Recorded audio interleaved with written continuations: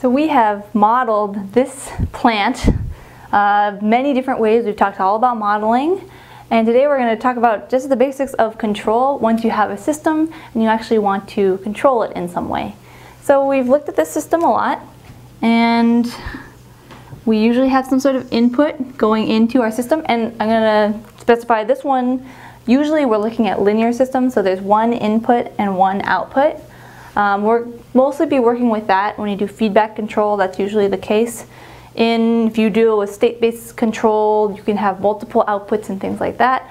For now, we're going to be dealing with single input and single output systems. Okay, so you have an output here. I'm going to just arbitrarily call it Y. We've been using that quite a bit. So you have a system, you can input something into it to make it change, and that affects, the input affects the output. But what we really want to do in control is control this output to something. We want to make it, for example, if we have a DC-DC converter, a power converter, we want the output to be maybe 5 volts. Say we're trying to make a USB application. We need it to be 5 volts because that's the standard. If you're flying an airplane, you want to go to a certain altitude. You have a set point of a certain altitude. So you have what we call usually a reference or a set point, and that's usually where we want our output to go to. So we're actually going to write it over here. We're just going to call it reference. If it's a voltage or current, you usually put like IREF or VREF here. For now, we'll just call it the reference. There's a reference value, and generally we'll assume that it's a constant, but this constant can also change depending on, you're changing your system, you want to fly to a higher altitude, you can change this reference. But what we really want is to make sure that Y is equal to that reference. So what we want to do is look at our output and actually compare it to that reference, right? So if it's at the reference already, so usually you do plus the reference and minus this value. So if they're exactly at the same point, this is a summing block. So we take the reference, we subtract the output. If they're exactly the same, it's 0, and our system is already set, we're good. If it is too low, this number, this value coming out here, will be positive, right? So then that will feed back into our system here. I haven't finished it yet, but I just wanted to explain the reference difference.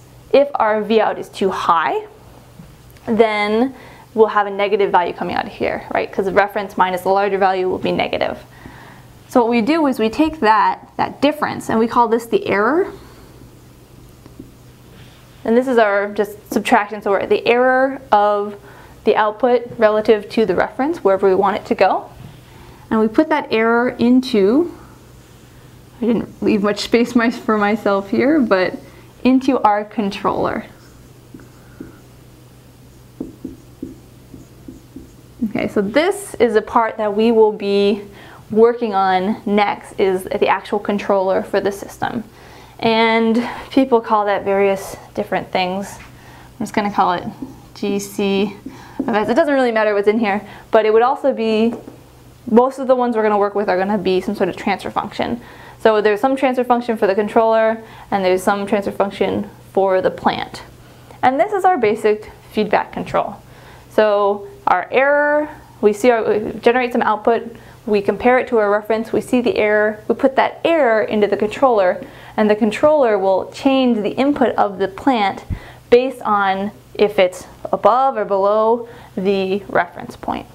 So this is our basic setup, and we're going to be talking about controllers. First, we're going to try to introduce the proportional integral, and proportional derivative, also known as P, PI, and PID control.